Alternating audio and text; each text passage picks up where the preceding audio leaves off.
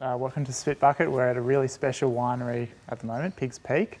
Been shown around. We've got exclusive access to some of the wines that are still in barrel. I really hope you enjoy this episode. What we're going to try now is 2010 Zinfandel. This is off the Cargo Road vineyard out at Orange, and previous vintages of this wine have been written up as the best ever made in Australia. But about 5 years ago we made a decision to stop entering wine shows, to stop sending samples to journalists. So as a result there have been no reviews on this wine for years now. This one is currently already sold out pre-bottling. And in fact we won't have any Zinfandel available to the public until the middle of 2012 if all goes well. The thing about Zin is that they make really big fruit-driven styles. The fruit for a red wine really leaps out of the glass, which you don't often get with a red.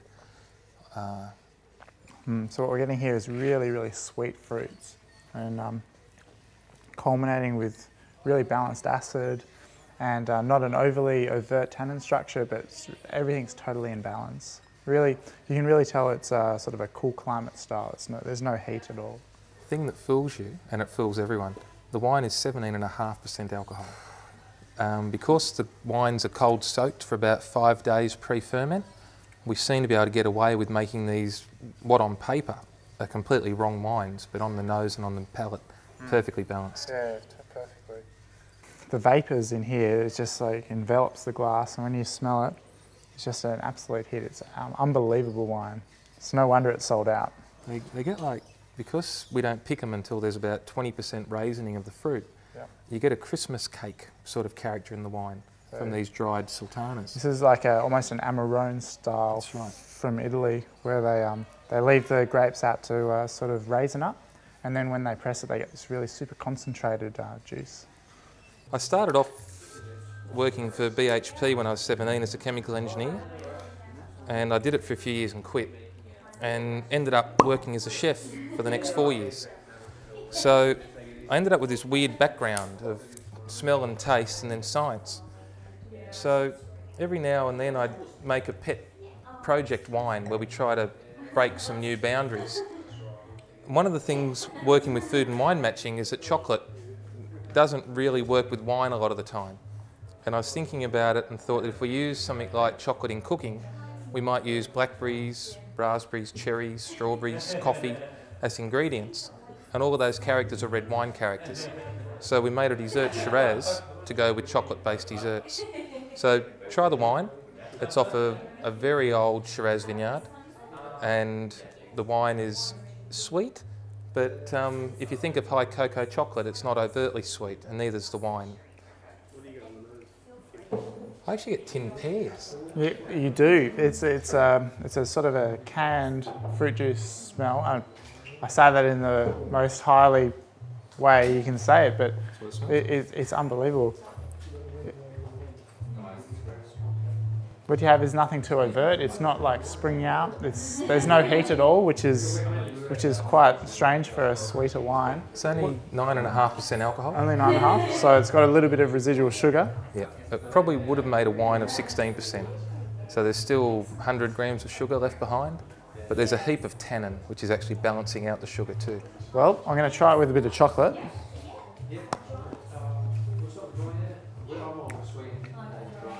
So the chocolate dries out the mouth, you know, the chocolate.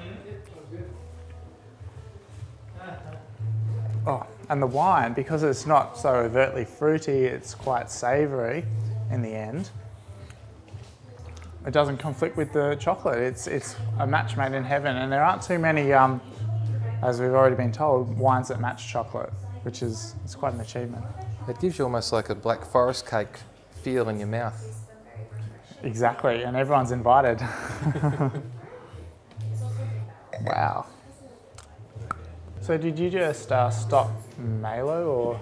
Well, it didn't make it to Malo, it didn't make it through primary. Didn't make it through primary. So what we do is we chill it for about 5 days in tank on skins, ferment it very slow and very cold, and when it gets down to about 100 grams of sugar, we press it, almost immediately we filter it, and similarly bottle it. And how long did it take to ferment into this? About 10 days. Okay, so that's a very, very... Bottled in about 20. Yeah. We just want to capture as much of the primary Shiraz flavours as we can, and just get it in the bottle and keep it like that, so you get that colour, so you get that flavour. It's super primary and it's super fresh. It's amazing for a wine of this type. It's actually super, super fresh. Let's go weirder. Let's go weirder. That's what we like at Spitbucket. One of the great wines of the world are the Hungarian Tokajs. And what they do is they mix sultanas effectively into the wine while they're making it. And then depending how many sultanas they put in, the wines are given higher quality levels or higher gradings. So you buy a basket of sultanas is Patania. You buy 3, 4, 5, 6, 7 Patania, and that tells you how sweet it will be and how luscious. This year, our whole Riesling vineyard turned into sultanas. We had a series of terrible weather events. We ended up picking 2.5 tonne of sultanas, which we then soaked in 1,600 litres of muscat Petit Grand. And the sultanas actually sucked up the muscat, and then we squeezed them back out and squeezed all the flavours back out of the sultanas. This is what come out the other side. So what we get here is heaps of citrus peel, a bit of quince as well, but there's sort of smell a lot of acid base to it. It's good fun. They've just thrown this on the list of Tetsu's. So oh, that's fantastic. And when you try it, the acid doesn't overpower it or anything. It's just totally in balance. Do you have a food pairing with this one? Anything sweet, like a dessert style, the classic Australian botrytis styles. I think you can't go past strong soft cheeses or something like foie gras. Yeah. Well, this is a lot better than the classic Australian dessert styles. It's got something that's going to keep it going for a little while. The Riesling vineyard's at almost 1,000 metres, so it's super high altitude. As a result, the grapes are naturally acidic, but they actually turn to sultanas, not at the end of their ripening in this case, they turned into sultanas at the start of their ripening. Yeah, oh, really? They were only about 11.5 Beaumont. So the acid that was in those grapes at that point was enormous. And because it raisined, it actually concentrated the acidity even further. Talk about turning a freak weather activity into a fantastic wine, which you're not going to be able to get every vintage, you know?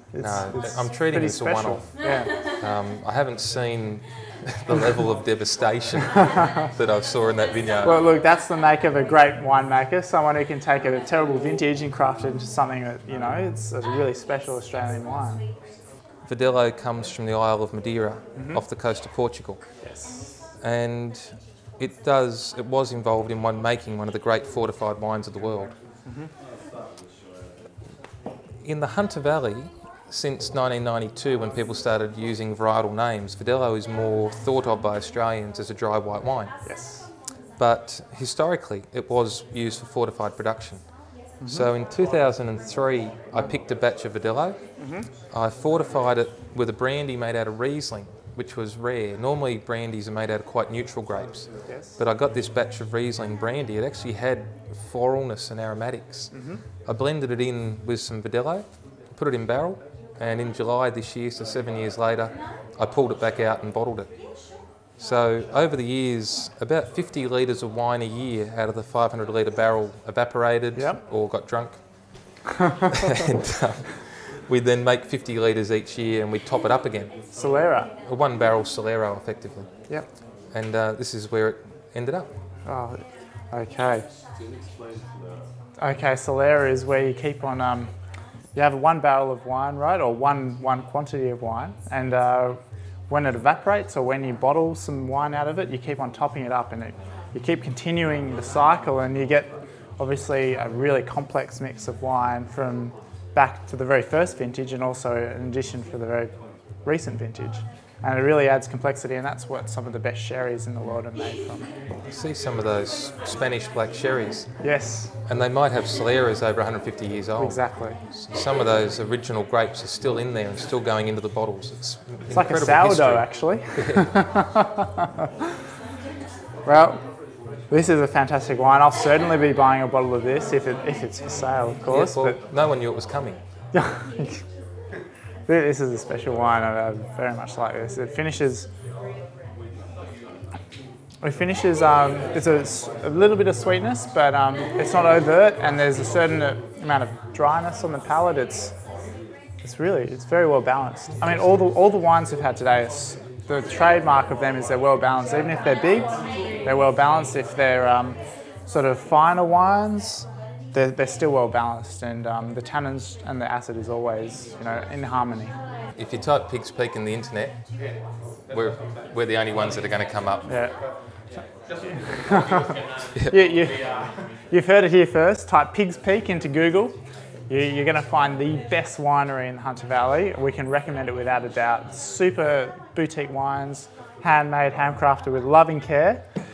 You'll be hard pressed to get the vintage because they do sell out. But if you can find one, we recommend it without a doubt. It's been a pleasure to try here, taste here. Yeah, thanks for coming through.